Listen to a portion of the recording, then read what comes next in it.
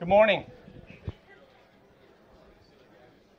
So I want to thank everybody for the opportunity to talk a little bit today about vascular injury. Dr. Dawson, who's not here, suggested that I know I confused, my presence here confuses a lot of the residents and certainly part of the faculty. I cover acute care surgery 1 week, then I'm on vascular, then I go to the Air Force Base, and then I disappear for 2 weeks and can't tell you where I've been. So I know it's a confusing paradigm, and so it's kind of hard to get to know folks that way. So I'm going to, Dr. Dawson recommended I tell my life story, so I'm going to see if I can do it in a total of 3 minutes, and we'll see what I do. So I grew up in Texas. For education, went to the Virginia Military Institute and then the University of Virginia. My residency training took place in Biloxi, Mississippi at Keesler Air Force Base until a little thunder shower called Hurricane Katrina, which some of you may remember, drowned that place in 20-foot waves with me in it, which is an interesting story if we ever have time for that. Went back to University of Virginia to finish my surgical residency at UVA, ultimately to Los Angeles County USC Medical Center for Trauma and Critical Care Fellowship. Then back to San Antonio, Wilford Hall Medical Center, Level 1 Trauma Center, 59th Medical Group, to ultimately to Baltimore Sea Stars, which is an Air Force detachment stationed at Baltimore Shock Trauma. And then finally to Houston after deciding to do a vascular fellowship to train at UT Houston for Medical Center, and ultimately to UC Davis. So this is, we're my military residents in the room. This is what you can, if you take the wrong turn in your military career, end up doing. And there's been a couple of camping trips that have been paid for by Uncle Sam along the way. Twice to Afghanistan, once to Iraq. I'll be departing this summer, and then I'm already on the books for next summer to locations that I can't really tell you, and if I don't know, and if I did, I couldn't tell you. So it's been an exciting ride, and I chose most of this. So the military lifestyle is not all this raucous. I chose most of my poison along the way. But it's allowed me to really interact with a lot of cool people and learn a lot along the path, and probably I've learned more after training than I ever did in training, and that continues to be the case here working with Dr. Pevick and the group on the vascular side and my new trauma colleagues. But first part of my career, I envisioned myself as a trauma surgeon. This is Dr. Dimitriades on the left. I trained under at LA County, great guy. And I've also had the opportunity to work with Tom Scalia, who is a kind of an icon of trauma. He's going to be here in a couple of weeks giving grand rounds. From University of Maryland Shock Trauma. And I've gotten to do some cool things. I get to salute guys in funny hats along the way, and I've gotten to meet some cool people. How many of the residents know who this is? Chuck Yeager. Well, no resident pointed that out. How many of the residents who know this is? Yeah, that's what's wrong with America. So you don't know who Chuck Yeager is, the man who broke the sound barrier, but you do know who Toby Keith is. And I've actually, through kind of some Forrest Gump-like experiences, I've also been close enough to at least shake hands with a couple of presidents, most recently President Obama in 2012. And I've learned a lot of things along the way. There's a lot of differences in practice. This was the sign at the Bagram Clinic that didn't quite get the spelling right. It was supposed to be internal medicine. They apparently have a different standard in Arabic in some places. And I've gotten to take care of some really cool people. Luke Neff and I were both shared the care of this particular young patient, Naji, who was a really cool opportunity and a cool kid to take care of, and really take care of some of the people that I've really gotten in this job to take care of. And that's been my life's work and something I'm very proud of. But this is what I call the slide of the two halves of the trauma surgeon's brain, right? This is what we think about, and this is the way I envision myself. On the left side, the blood and guts. And then all trauma surgeons, my apologies to my colleagues, but I accept this as well, we're all a little quirky. So all trauma surgeons are a little quirky, and I think that's a good thing. But along the way, I really became inspired in what I was really interested in. And if you ask any trauma surgeon, what was their best 5 cases in the last 6 months? How many of them had a vascular injury element? I see a couple of nodding heads in the audience on the trauma side. But this is vascular injury is really what's interested me. I love the pathology of it. I love the epidemiology of it, and I love trying to figure out what the right thing to do is. There's a lot of surgical exposures that you really don't utilize commonly for other court cases, and you really have to be facile on a lot of elements of care. And there's a lot going on in vascular injury. I'm not going to be able to touch on everything today, but there's really an evolution in vascular injury management. I'm going to focus very briefly on 3 major topics: changing perspectives in blunt thoracic aortic injury, the endovascular evolution, and then ultimately I'm going to touch on and gloss over some of the stuff on Reboa, which is a very hot topic in trauma these days. So let's talk first about blunt thoracic aortic injury. Everybody knows it's the second leading cause of death after motor vehicle accident. Most of these patients don't make it to our door. They die on the scene. The majority of our motor vehicle collisions and rapid deceleration mechanisms, which are kind of complex if you really scrutinize them, actually account for the majority of the mechanisms here. And we learned a lot about how this transition in care over the last decade or so has taken place from this paper, which was published by Dimitriades, and Tom Scalia, who's going to be here in 2 weeks, is also on this paper. And it really documented in the last decade or so that we've had a transition from traditional angiogram utilization to CTA utilization for diagnosis, and a significant improvement in outcomes with transition to the era of endovascular repair, or TEVAR. And we've also learned that perhaps delayed repair may be better than immediate repair. So all this paper really suggested a lot of that. And if you look at the UT Houston experience, this is the experience from my own fellowship center. If you look at some of the advents in technology and approaches that have occurred over the year, from distal aortic perfusion to TEVAR, what you see is a mortality reduction in 2% over that time frame from 97 to 2014. And changes in care reflect that. The red here is TEVAR, the blue is open repair, and the green is non-operative management. So you can see a shift to non-operative management in TEVAR over traditional open repair modalities. We don't have the 20 or 30 or 40-year data on these patients yet, but if you look at actuarial survival curves, what you can see is that the long-term outcomes appear to be just as good with TEVAR as open repair. So that's very encouraging over the first 10 years of experience. And I think people have a tendency to say, well, TEVAR's here, we don't have to think about blunt thoracic aortic injury anymore. But there really is a need for a couple of important things, and one of them is a common nomenclature. One that kind of guides treatment, timing of intervention, and it works across a whole spectrum of injuries that we can employ. Now, to be fair, there is a nomenclature that has been developed by the Society for Vascular Surgeons. Some of my mentors were on this paper, which was developed in 2011, dividing blunt thoracic aortic injury into 4 different grades. And if you look at what they recommended, actually it wasn't even recommendations. The data wasn't that strong. This is the suggested treatment algorithm for modern treatment according to the SVS from that 2011 document. Grade 1 treatments undergo medical treatment. Grade 2, 3, and 4s all undergo TEVAR, 2 and 3 within 24 hours, and grade 4s emergently by either open or TEVAR repair. But one of the questions that's arisen in the last couple of years is, do we really need to be treating all these that we do treat, particularly within 24 hours? Can some of them wait a little bit longer? This is IVUS, or intravascular ultrasound, for those of you not familiar with it, a very cool modality that's utilized in elective vascular practice and emergent practice. On the left is a grade 1 injury, on the right is a grade 2.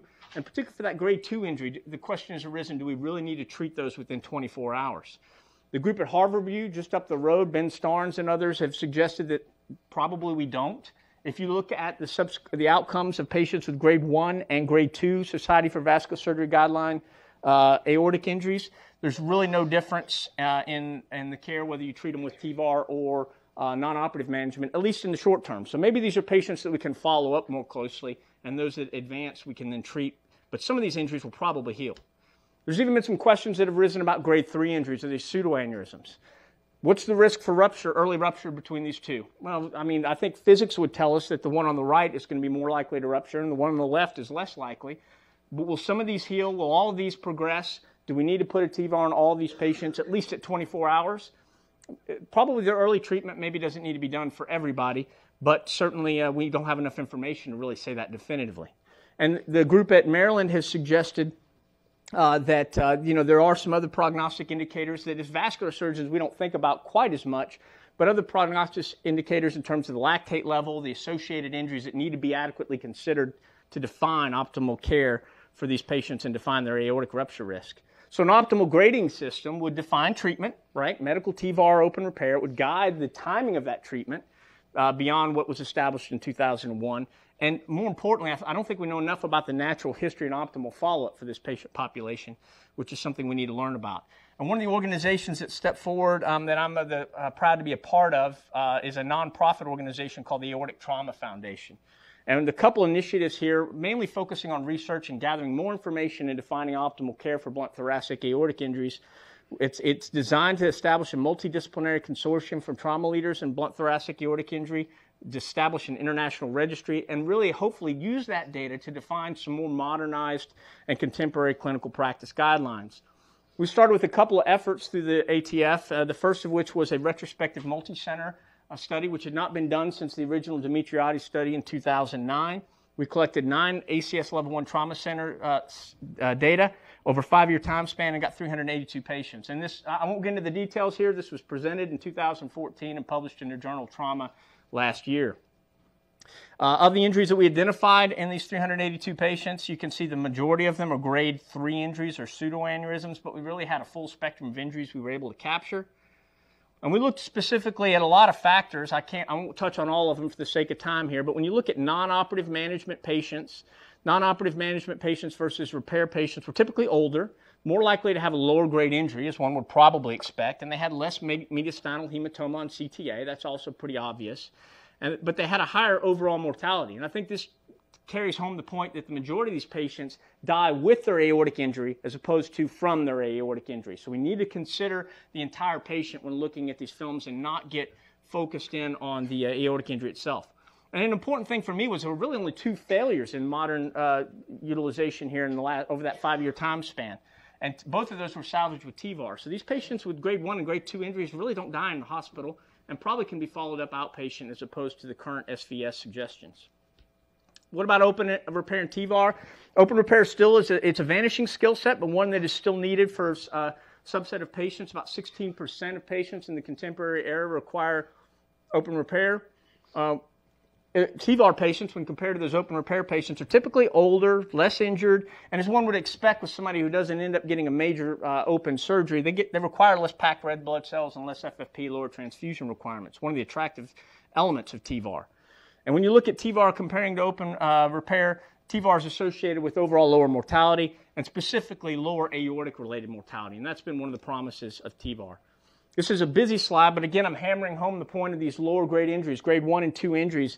And our data from this retrospective study, the largest in the last decade or so, showed that there was no difference in outcomes for these patients, whether they were treated or whether they were managed non-operatively. So this suggests that we may be over-treating some of these patients as a community, at least in the initial phases, but we really need to do some more research to better define this.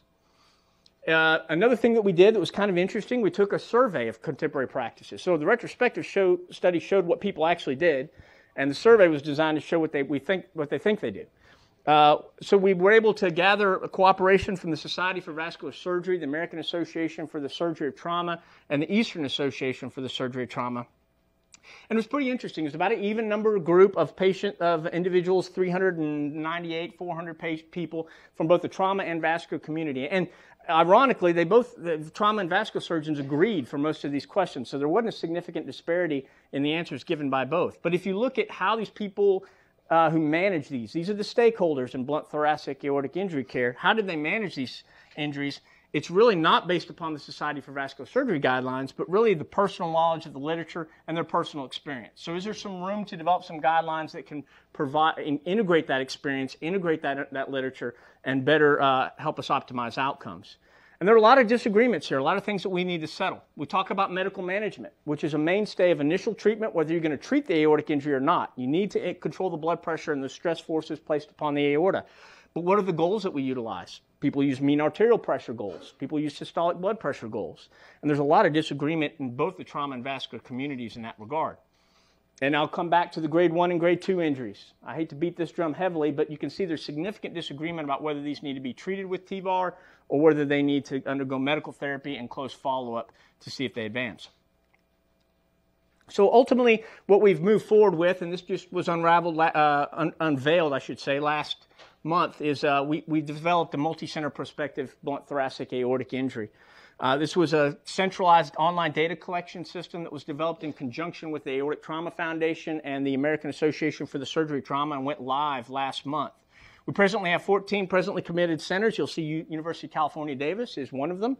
And we're now up to, I've added 2 more here in the last month, and I anticipate we'll add even more as the word gets out on this entity.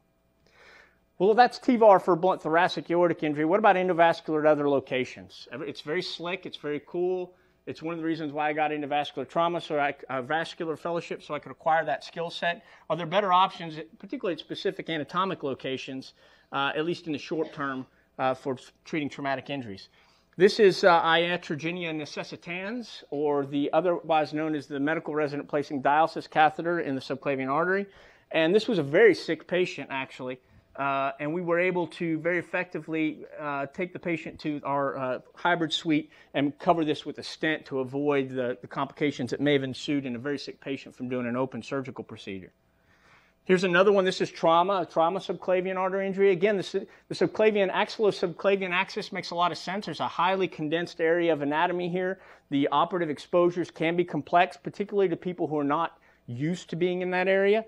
And so this provided another nice alternative in this patient with really some significant multi-trauma injuries and a shoulder distraction with basically a complete transection that we were able to come from the groin, come from the arm, snare a wire across the injury in what we call either a rendezvous or a body floss technique, and cover this with a stent with good effect. And, you know, this technology is moving forward. If you look at the literature, this was a very nice study. Bernardino Branco is now a vascular fellow at UT Houston. At the time of this publication, he was a resident with me at UT Houston. And what he did is he looked at the National Trauma Data Bank, 9-year analysis, over 40,000 injuries, and looked at how many of these injuries, vascular injuries, were treated with endovascular procedures. If you look at 2002, it's 0.3%. 2010, it's 9%. And I think those numbers can continue to grow as we refine and define the areas where these are most useful. And that's probably going to be most likely blunt injuries in many instances. And actually, when he propensity score matched these populations, the endovascular patients had lower in-hospital mortality and lower complication rates, particularly the kind of things that you would expect with large open incisions and the burden of open surgery, sepsis and surgical site infections. At least trends in those directions. But really, we need more data on this. Vascular trauma is not and some don't consider it a particularly sexy field, but there are certainly some good single-center retrospective series, but they come with single-center retrospective limitations. National Trauma Data Bank is a great tool, but really lacks a lot of key detail and has no follow-up data. If you talk about the Society for Vascular Surgery Vascular Quality Initiative, or VQI, great initiative, really designed, though, to look at peripheral vascular disease. But it does give one-year follow-up, but just doesn't ask some of the right questions related to the significant burden of injury and associated injuries, and even the specific management related to trauma. And there's a lot of unresolved issues in this field that we really don't understand a lot about. We're not talking about older atherosclerotic disease patients. We're talking about young patients with small vessels. We really don't know the natural history of some of their injuries. We're talking about the role of anticoagulation and antiplatelet, not in a 65-year-old with femoral disease, but rather a 20-year-old who's now going to have to be on Coumadin because they had a stent placed in a very challenging location. And then what is the exact role for endovascular treatment here? Is it a hybrid adjunct? It could be. Is it definitive therapy? It could be. Is it damage control? It could be. And I think the challenge here is to define where is endovascular therapy most optimally utilized within that spectrum for each individual patient. So one of the things that we've done through the American Association for the Surgery of Trauma is establish the first comprehensive vascular prospective injury database. And it combines the best of all the worlds that I talked about with the NTDB and SVS, but asks the specific questions and is designed to capture follow-up. We now have over 1,800 patients in this study, which was approved, a registry which was approved in 2012. It's prospective, multi-center observational, captures all patients over the age of 2 with radiographic or clinical diagnosis of vascular injury and has a linked follow-up module. We presented our initial kind of feasibility report of this. I won't show all the data, but I think some of it was pretty intriguing. This was the first year that we collected data from 15 participating level 1 trauma centers. 542 patients. We're now over 1,800 patients in the registry, and we identified 484 arterial injuries. And these injuries occurred over the full spectrum of the human body, so we were really able to capture data on a lot of named injuries that hopefully as we move forward, these numbers will grow and we'll be able to answer questions. Some of the specific elements that we look at with this registry include the utilization of damage control modalities. Ligation continues to be the primary damage control modality in the modern era. Shunting is utilized in about 2.6%, but about 10% of patients require some form of damage control in their initial intervention. And definitive management elements, non-operative management, endovascular, open repair, a variety of open repair options. We're capturing all this data, and as we move forward, hopefully we can speak more to outcomes beyond the single-center retrospective series. We're going to capture outcomes as well in terms of hospital length of stay, mortality, transfusion requirements.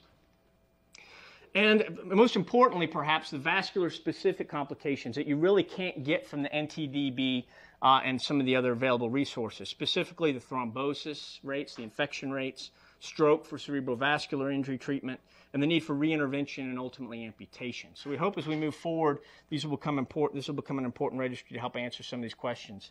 We have an associated follow-up registry as well, which really the gaping hole in the trauma data is not the in-hospital data, but actually the long-term outcomes, and we hope to improve on that as we move forward. This registry continues to grow. Long-term outcomes are needed, and we just recently received several $million in DoD funding. UC Davis is getting some of that for a partial FTE that we're moving forward with, and we have multiple centers that now have partial funding, and we're pursuing additional funding to really improve collaboration across the spectrum. I'm going to spend the last little bit here to talk about a topic that we kind of touched on and danced around a little bit, resuscitative endovascular occlusion of the aorta, or REBOA. And I know this may not be a topic that's profoundly familiar to everybody in the room, so I'll talk a little bit about kind of what it is and how we got to where we're at and where we're going. Resuscitative thoracotomy, I mentioned the only contraindication when I was a fellow is you couldn't get the arm up to make the incision, right? So there is really, and that spectrum is still out there. There are people who do not do it, and they're very reasonably, and there are people who do it for just about every patient for very different reasons. One, to talk about the importance to that 1%, and for training benefit, because I can tell you the one side benefit from doing ED thoracotomy for all those patients at Los Angeles County is you can turn the lights out in the back of a C-17 and I can get to the aorta if I need to. Now, I'm not saying that in braggadocio fashion, but you have to learn how to do a procedure to do it right, because an ED thoracotomy done wrong, it can be a very disastrous thing. You can get into the heart, you can get into the lungs, and that can be a big problem. But some of the issues remain indications and outcomes. The best paper, if you want to look back at, we're talking about all these different centers and how we've learned to understand that blunt injuries really don't do too well and probably don't need an ED thoracotomy, really comes from this paper in the Journal of the American College of Surgeons in 2000. And Peter re-outlined all the experience up to that time related to ED thoracotomy that he could find in the literature. The overall survival for all comers, penetrating and blunt, was 7.4%. And it really had a lot to do with where the injury occurred, the vital signs on arrival, how long they had been without vital signs. And you can see here, this is a little bit of a confusing graph, but if you had a penetrating stab wound to the left ventricle, you did a heck of a lot better than the patients who had no signs of life and blunt injury, which is basically 0% survival. So these are all considerations that we needed to put forward. But there's, as we've moved forward with endovascular technology, we've made some changes, and we have new technologies that are available for us. And really, the vascular surgery community brought this on board. If you look at the ultimate model of uncontrolled hemorrhage, it is a ruptured abdominal aortic aneurysm. And how has the technology and how have those approaches changed in the vascular world with regards to management of those? Dr. Frank Veith, among others, began to really discuss the utilization of REBOA or balloon occlusion of the aorta in the setting of a rupturing or tenuous abdominal aortic aneurysm. And you look at a traditional mortality of this, as Dr. Pevick very well outlined, is pretty bad, pretty dismal, right? But they were able to improve the 30-day mortality just a little bit, enough to encourage this as a potential adjunct that could be utilized in this environment. And it's gained a lot of traction. We have it well practiced and versed. The kit is a little different in the vascular ER because in a trauma patient doing REBOA, it's a straight aorta, hopefully with no pathology in a 25-year-old. That's the ideal world. In this patient with tortuous, that Dr. Galante had, tortuous aortic, tortuous iliac vessels, and aneurysm sac, if it's intact, that you have to navigate through. There's a few more toys, and it's a little higher skill set to get a balloon proximal to an abdominal aortic aneurysm. But they clearly showed us that there may be something to this. And this is not a new, actually, concept to the world of trauma. Carl Hughes was a Korean Army surgeon who actually placed a balloon in the aorta of 3 patients in Korea and described it was a Fogarty balloon. But what he described this, and none of them survived, but he did write about it. And he said, I wish I'd thought to do this sooner before the patient was in profound extremis. And it was kind of one of the first suggestions that this may be beneficial. And there's been a couple small smatterings of very small experiences in the pre-endovascular area using basically open occluding balloons. 1986, 13% survival in 15 patients. Gupta wrote in Journal of Trauma in 1989, 35% survival in 20 trauma patients after Reboa. But these were kind of isolated experiences, and it really didn't gain any significant traction until the vascular world led the way. And some military vascular surgeons, people like Darren Klaus, who was once here, Todd Rasmussen, they led the investigations here and really guided some of the translational research that was started at San Antonio at the 59th Medical Group and continues in earnest here at the SIF down the road, and I'll talk more about that, that really showed us that this was a true possibility. The ultimate technique, if you want to know how to do this procedure, this is the paper to read. Adam Stannard and Todd Rasmussen basically wrote out the physiologic hypothesis that this was a valuable technology to be utilized in specific trauma patients, and they wrote out an algorithm. And this will look very familiar. You'll see it in the kits that we have here at UC Davis. It's the same kit that was not copyright protected, so I stole it from Shock Trauma where I was last time. And you'll see it at UT Houston. This is the same algorithm that's utilized, and it describes the zones of deployment within the aorta, the thoracic aorta for bleeding if I have a positive FAST exam in a tenuous patient. We really try to stay away from aortic zone 2, which is the paravisceral or area around the renals, the SMA, and the celiac, or for pelvic bleeding, significant pelvic or lower extremity bleeding, aortic zone 3, which is below that region, below the lowest renal down to the level of the aortic bifurcation. But this article lays this out very beautifully, how you can do this successfully and employ this successfully at your institution.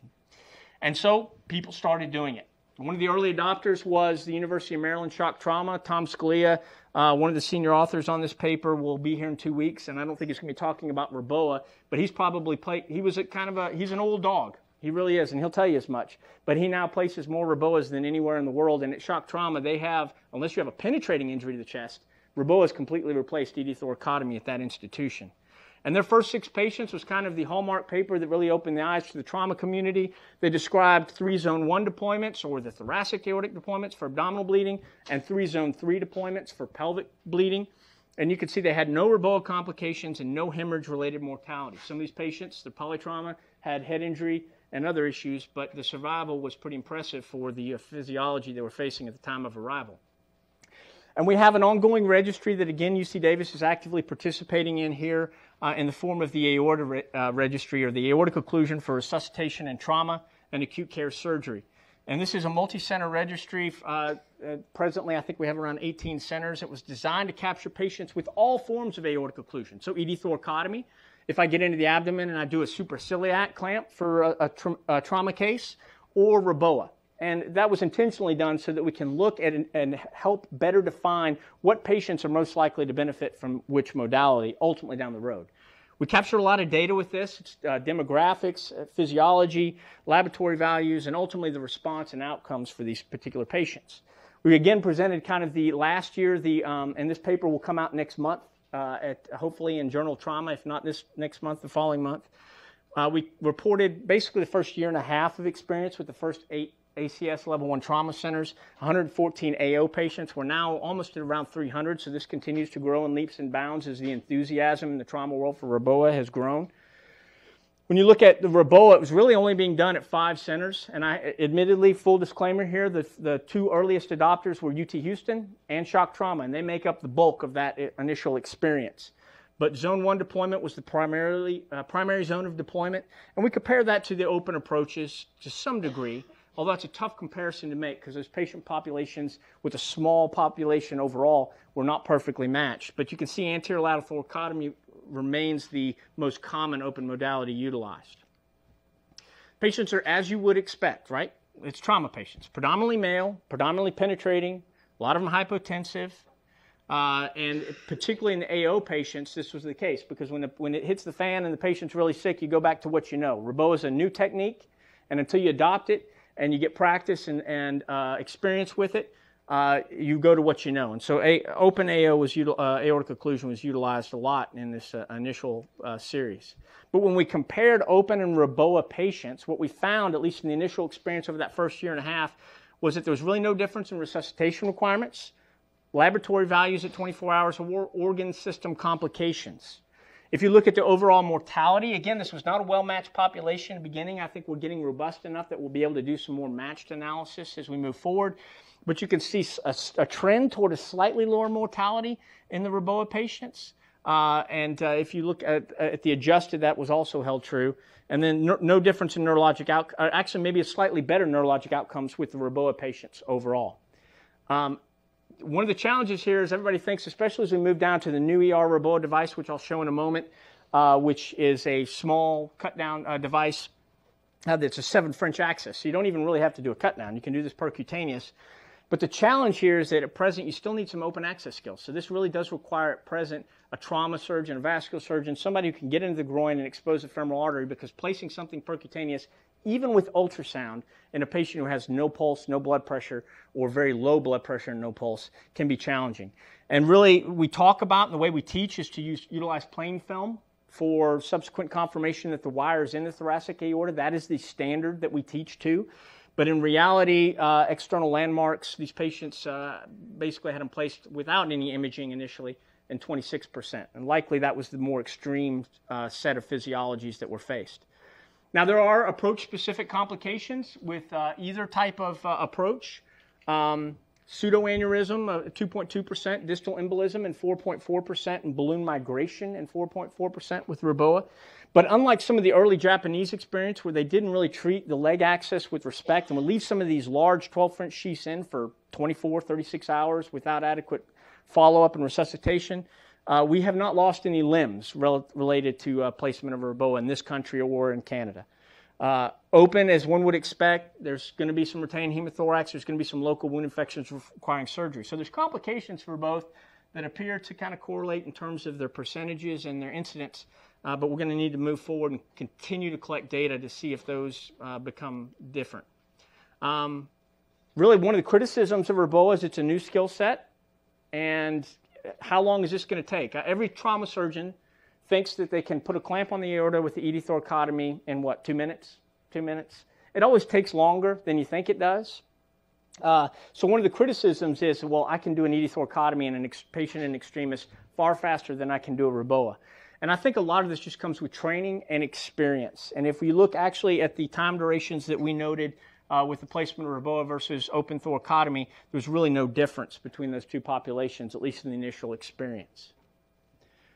Reboa had a better higher mean systolic blood pressure. Some of those patients actually had blood pressure, so they were probably a little less sick, which makes comparison a little more challenging. And interestingly, there was a second AO attempt defined as I had to put the clamp came off the aorta for the open and I had to put it back in, or the balloon came out or the wire came back. And that was actually more common in open thoracotomies in these patients. But a lot of that was the majority of patients who were doing the open were trainees. The person with their hand on the scalpel, with their hand on the clamp, was actually a trainee. So this is a tough, challenging skill set. And in the initial experience with the Reboa, it's been primarily attendings and trained attendings through the Reboa course at Maryland or other locations. But really, the best we could conclude, because this was not a well-matched population, this is our surveillance registry, so hopefully we'll be able to move forward and collect more data, is that you can have some pretty good outcomes with aortic occlusion in the modern era with patient selection. There's good neurologic outcomes among the patients that do survive. The majority of Reboa patients were discharged to home. So that was an encouragement. And this may represent a viable technique to open AO techniques. We have not demonstrated improved survival, but it does avoid many of the complications that are traditionally associated with ED thoracotomy, and we really have to continue to study this as we move forward. But there's a lot of enthusiasm. I try to bridle my enthusiasm on this topic because I think we have to look carefully at the data as we move forward scientifically, although I will admit I'm an early adopter and I prefer to utilize Reboa if the situation presents. But there's a lot of enthusiasm about this skill set. The group in London at I don't know if you guys are familiar with the London Hospital Service, but they have a physician actually on their helicopters for local regional response in the London area, and they've placed these on the curb. The patient did not survive in this particular case, but they're going to get lucky at some point, and I can guarantee it'll be in the press. Where are we at in 2016 with Reboa technique? And all of this has moved very fast in the last several years. Lower profile devices are coming out. We have increased device capabilities. Now these devices can actually double as an arterial line. The group here at the CIF is doing some really cool stuff looking at proximal arterial offloading and modalities that we can utilize. This is the new catheter device that actually was first employed, first survivor in the world was undertaken here at UC Davis with this 7 French device, which is now an FDA-approved device. It's As I mentioned, small access. You can basically take this out if everything goes well and just hold pressure, and you don't have to go back and close the artery. It has arterial monitoring port here, kind of distal, that you can't see very well on the screen, but it can serve as dual monitoring capability of the aortic pressure. There's no guide wire involved, and technically you don't need fluoroscopy with this in trauma patients with kind of straight aortas. It's all one nitinol infused sheath, so there's no wire that needs to be utilized. It's promising. We're still looking at this in the early experience, but it's a very promising adaptation of this technology. I'm going to talk a little bit about how things are going to move forward now, and I'm going to give credit. Luke Neff is here from the CIF. We have actually a lot of folks, how many of the residents here have worked in the CIF before? Some of our Air Force residents. You see a lot of hands, right? So this is all your work and moving forward, so you should be proud of this. But the CIF is really doing some great translational work and really defining real time what we should be doing next. And the ultimate goal, I think, here is going to be that not just a Verboa. You know, Verboa, putting a balloon in the aorta, blowing it up or down, it's kind of like putting a clamp on the aorta. It's an all or none kind of physiology response. But the way I think we should be moving forward, and I think the data and the translational data supports this, the early clinical experience supports this, is with early partial Verboa for these trauma patients. So what does that mean? We place the balloon in the aorta. The benefits we want to get above the balloon, right? Everybody understands it's preservation of perfusion to the heart and the brain, right?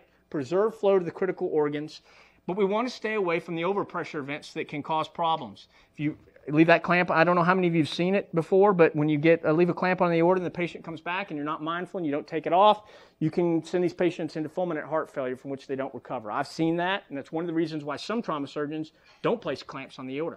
Tom Scalia at the University of Maryland with ED thoracotomy will open the chest. He'll do a clamshell. He very rarely places a clamp on the aorta unless there's a hole in that aorta for that reason. You can also worsen TBI with overpressure. If I have a cerebral contusion and now I drive the blood pressure above that event by not being mindful of the pressure above the balloon or the clamp, that can then become a very fulminant injury and actually a life-threatening and life-ending one. What kind of benefit do we want below the balloon? Optimally, you'd like to have an initial occlusion, right? We want to slow down the blood flow just enough for some of these injuries as we're trying to get surgical control, those that demand surgical control. But let's say we have a bad liver fracture or a raw retroperitoneal surface. We want to slow down the blood flow just long enough to get some clot formation, okay? And that usually takes about 8 to 10 minutes, depending on the patient's coagulopathy and a lot of different factors. And then transition early to partial balloon occlusion. And what that does is minimizes the total ischemic time. It mitigates the reperfusion injury risk because if we have a constant low flow of blood past the critical organs, when we take the clamp or the balloon out entirely, we don't have the massive washout effect that we've all seen from tourniquet utilization, that we've seen from thoracic aortic clamps, or that clamp on the supraciliac for, say, a abdominal aortic aneurysm repair. And this also has the potential, at least, and I'm always mindful of this wearing this uniform, to extend the duration of intervention when needed. So if we can place this at a smaller hospital that doesn't have profound surgical capabilities in Afghanistan, keep a casualty long enough to get to a Luke Neff at a Rule 3 hospital to save his life, that has some real-world military applications. There's been a lot of initial translational work in this area, and this is all work done to CIF. I take no credit for this besides standing up and actually presenting it. And this is one of their really cool models, the pig model, controlled hemorrhage and class 4 shock. They randomize animals to actually no occlusion. So this is class 4 shock, significant hemorrhage in these animals. No occlusion, partial occlusion, or full occlusion for 90 minutes. And they looked at hemodynamics, serum markers, and histology.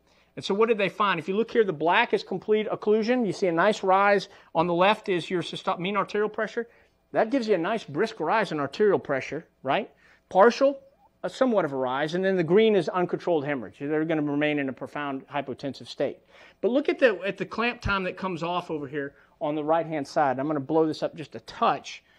You look at the rebound here. So the red line is the native aortic pressure prior to the installation of injury. You can see that with the rebound, reperfusion, washout, and all those toxic metabolites actually cause the patients with a full clamp the entire time to completely wash out, and those patients are going to decompensate and decompensate quickly. But look at the blood pressure response in the partial, or the blue. It hovers in the range of normal aortic pressure prior to the incidence of injury. I hope that I'm describing these graphs right. I have a lot of people in the CIF today, so I'm making sure that I'm saying the right thing. Luke's giving me a thumb up. And if you look at the metabolic burden over time as well, Look at the gray here, which is complete occlusion. This is lactate levels as measured on the left axis. And you can see complete occlusion results in a profound lactate response. So it's no wonder that these animals decompensate when we take the clamp off. And we can mitigate some of that and promote a lower grade washout so those metabolites do not build up by going early to partial occlusion if the patient will tolerate it. This is the actual vital signs graph from the OR from our first patient with survival from the Prytime ER catheter, the 7 French device. It's the first survivor in the world, and AJ and Rachel have been kind enough to write this up, and it's hopefully going to be in publication soon. This graph looks a little complicated. I'm going to take out everything but mean arterial pressure to help better tell the story. So you can read the article that they've written very nicely to tell the full story, but when this patient got to the operating room, basically we had a patient with some penetrating injuries, including penetrating injuries to the chest and the abdomen, now with no chest set that was readily available. So I had the Verboa in my hand, and we can talk about the potential contraindications with placement for penetrating chest injury, but it worked out well in this particular instance. I wouldn't do that every time, certainly. But we placed the Verboa. It took about 3 minutes and 10 seconds for a femoral cut down and subsequent access with the Verboa. We went to total occlusion for 8 minutes while we were simultaneously opening the chest and the abdomen, controlling a splenic injury and a significant left lower lobe injury. And after that ensuing 8 minutes, even as we were working surgically, we went to partial occlusion. And here we were able to assess that with aortic palpation. Ideally, you would have a arterial line distal to the balloon to better titrate here, but we really kind of had to go old school with aortic palpation. And ultimately, when the Verboa let down, you can see the patient didn't have that significant drop-off and had a very nice washout and went to the ICU. He had some chest tube management things that kept him in the hospital for a little bit, but he went home. This was a father of 6, 28 years old, went home for day 14, and a guy who was dying basically in the OR. So it was a very cool collaboration between some novel device utilization and some me learning how to use this from our translational work in the CIF. We've described kind of this technique. A lot of you may know Austin Johnson, who is one of our ER thought leaders here and is very well involved with Luke and Tim and others in the lab. And hopefully this will be published as well in the Military Supplemental Journal of Trauma as a way forward with balloon occlusion utilization. And we don't stop there. We continue to think about better and bigger ways to utilize Verboa, more refined ways to utilize that. I think one of the things that we've developed now is that we have proximal arterial monitoring with this new 7 French device, but having additional distal arterial monitoring allows us to tell how much that balloon is coming down and how do we get to that first blip of an arterial waveform so that we know we're getting some flow back, but we're not blowing off the clot from everywhere by taking the balloon down completely. So how does partial Verboa work? These are the basic steps. I described them very nicely in our clinical scenario from the patients. You have about 10 minutes of complete occlusion. During that time, you can establish a distal arterial monitor. If you don't have we did this with, again, aortic palpation in this case, but ideally you would place a distal arterial line. You let the balloon down until you get pulsatile waveform, and then stepwise balloon insufflation with pressure monitoring. And you really want to avoid that rapid increase in distal pressure and monitor the arterial pressure proximally. If they don't tolerate this, you re-occlude and you start over again. So that's kind of the way forward with that. And this has some significant applications, not only in the military world, but look at this map. These are the major level 1 common critical access hospitals. There's a lot of space that is not covered on this map. And it does this technology, this 7 French device that I can place in the femoral artery, allow us to transport patients who might not otherwise survive to a facility that's capable of caring for them. I think that we need to consider that as we move forward with planning. And I've already mentioned once or twice here, clear military potential applications. And this is why the DoD funds the work they do at the CIF and why they've been involved with this device from the very beginning. There are some limitations to partial Verboa that we need to carefully consider moving forward in this regard. You got to have invasive monitoring capabilities. You really need to have access to resuscitation capabilities, including blood products. You need a surgeon around who can actually fix the surgical bleeding to deal with. And you really have to have, you don't think about this much, but running this balloon, it's a simple 7 French balloon, but if you're going to really truly respond real time to the physiologic response of the patient, then you need to have someone whose whole job is to do just that in many instances. I think we're moving forward with some opportunities to maybe make that more of an automated process to cognitively offload the trauma team, but that's kind of a new horizon. At present, this is your best control with letting the balloon down. It's literally letting it down a cc at a time with your hand, and this 30 cc syringe maybe hooked in line with a 5 cc syringe to let down for more precise balloon let down. But we really still get, you can see in the period we were letting it down here, That's kind of a jagged sawtooth response. I would really like to see a nice clean slope from the point of maximal insufflation all the way down to an area that approximated normal aortic flow after we were done. So maybe we're doing it wrong. I think my colleagues at the CIF has kind of convinced me. We talk about pressure all the time and titrating these things to pressure. Maybe a better way to do it would be flow, which is familiar to most of us who have ever dealt with ECMO, who've dealt with cardiac pumps or had a cardiac rotation, and you understand how some of these flow principles work. This is not a foreign concept. If you look at when we let these balloons down, and this is again an animal model here, you let the balloon down here, you don't even start to see, because of the vasospasm in some of these animal models, the recovery of any kind of distal pressure or distal flow until about 2 minutes in. And then when it does, it drastically overshoots from the aortic baseline. So if I have any clot over there during that area, I'm going to get dramatic reperfusion, which is going to result in potential decompensation of the patient, and I'm going to get clot disruption, which kind of defeats the purpose of having the balloon there and is one of the challenges that we faced. So I think what we've learned in the lab is that small changes in that balloon volume, as you can see from that last graph, really affect profound changes in flow, and it's tough to titrate the flow related to just controlling that balloon with your finger. It's crude and requires close attention, and it may result in ongoing hemorrhage. Reboa shunt is an approach that has been discussed by the guys in the CIF, and this may look a little bit like an extracorporeal circuit, and it really is. And I'll talk about the promise that that may hold moving forward as well.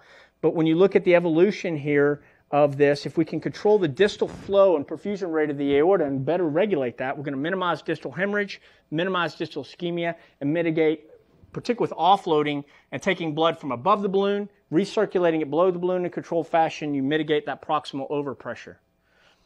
This was a proof of concept model that they utilized in the lab. I'm not going to get in the weeds on this, but basically they did a severe liver hemorrhage model. All the animals survived, severe liver grade 4 hemorrhage.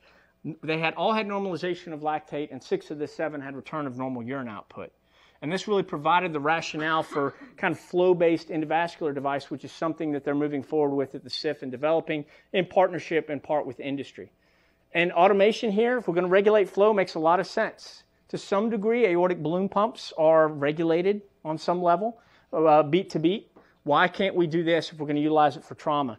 We've got to fight the autonomic CNS and hormonal effects, vascular tone, volume status, cardiac output. All these things are very dynamic in the trauma setting, and unless you have somebody dedicated to minute-to-minute response, it's a challenge to handle. So we really need to move forward and cognitively offload the trauma team so they can do other things like stick stitches and things that need to be stitched and control hemorrhage by surgical means definitively. And if you do this with automation, it doesn't actually take much. The data from the CIF suggests that actually it's 5 to 10% of your native aortic flow. If you can establish that kind of flow balloon, only 5 to 10% of your native aortic flow, you will completely avoid the risk of profound lactic acidosis after balloon letdown. And that's really facilitated by a stable approach and really facilitated by automation. So this is kind of we could do this right now, off the shelf. You establish the balloon, you put a contralateral femoral access, brachial access to offload above the balloon, redeliver the blood back to the distal aspect below the balloon, and we can mitigate this very closely. To me, what this looked like, they showed me these pictures initially, that's an ECMO circuit, right? So if we marry this in the right patients with various approaches, can we marry this with ECMO? Absolutely. Does that give us flow control? Yes. Can we now oxygenate the blood that we're delivering below the balloon? Can we warm that blood more effectively? Both of those can be facilitated. All kinds of technologies in terms of filtration. Everybody's talking about, Ian's doing a lot of work on cytokines right now in the lab and their importance in trauma. And we're talking about how we can filter these cytokines that have adverse effects on the human body out. Now, we're taking the blood outside the body. This gives us an opportunity to do that. And ultimately, we can administer some of these medications that people are talking about that actually allow the cell to better tolerate ischemia and reperfusion. Some of those include valproic acid and hydrogen sulfide, which are very exciting kind of near mid-horizon kind of interventions. But all that work is being done by the CIF. My last segment here has been really just a plug for the hard work that they're doing down there. I think sometimes they feel like they're slaving in obscurity, but I can tell you the trauma world in particular is really jumping up and stepping up and taking notice. A lot of residents in here participate in that, and you should be very proud and feel very rewarded by that, because I can tell you this is the hot topic of the trauma world, and you guys all played a very important role in that. TBI, Roboa, all kinds of technologies. I mean, look at that. They got a CT scanner in our lab over there now. So, I mean, it's just kind of really a cool environment to get to. I'm happy getting to play with that and have that interaction on a daily basis. So I came close. I know Joe said I could go to 8:30. So I came within a couple minutes. A lot of exciting stuff, and I could literally, I'm a trauma vascular junkie. I could get up here and talk for days, but I want to thank everybody for the opportunity to share some of my passion.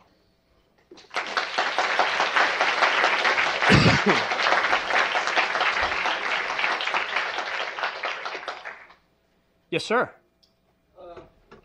Think about the first part of your lecture, the treatment of blunt thoracic aortic injuries. I was wondering about the potential outcome of guidelines suggesting that particularly the grade 2 injury would not need to be treated operatively. And you mentioned something in the Roboa lecture which actually triggered it. You know, that's going to be, those recommendations are going to be applied in a non-resource rich environment where folks don't have potentially IVUS and things like that. Sure. And so the consequences of misstaging the aortic injury are suddenly a lot bigger. How does IVUS compare to some of the sort of community imaging techniques, dynamic CT, et cetera? Yeah. Well, we know from the work of Dimitriades, and when they published that in 2009, I mean, it really, everybody's now using CTA.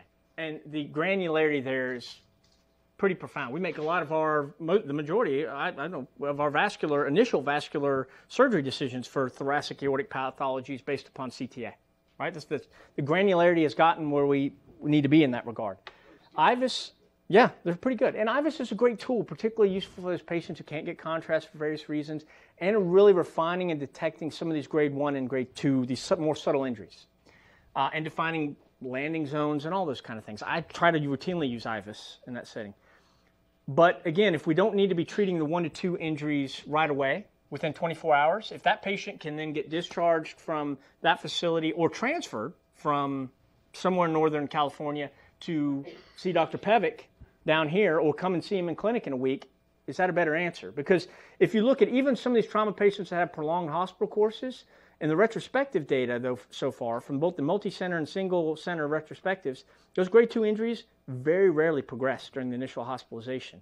But that's not to say that they won't progress in a month or 2 months. So we need to get them on an appropriate follow-up regimen and define which ones are going to resolve, okay, which ones were imaging artifacts, and which ones are going to progress and need subsequent treatment. So there's pretty high confidence that a CTA diagnosed grade 2 injury is not in fact an early grade 3 injury. Yeah, where does that gray area begin? Again, that grade is defined upon the wall of the aortic anatomy. If I took it and pie sliced and took some slides, I could definitely tell you whether it's grade 2 or grade 3. I think one of the discussions that is being undertaken is if there's a contrast abnormality that extends beyond the wall of the normal aorta, then maybe those patients are more likely to need to be treated in the earlier phases. If there's not that internally, meaning if you have a hematoma, convex lens, then and it's pushing into the aorta, maybe that's not those we don't necessarily need to treat urgently. A lot of controversy with that, and it's going to be exciting to see what happens next couple of years. I think we're good. All right, good. Thank you.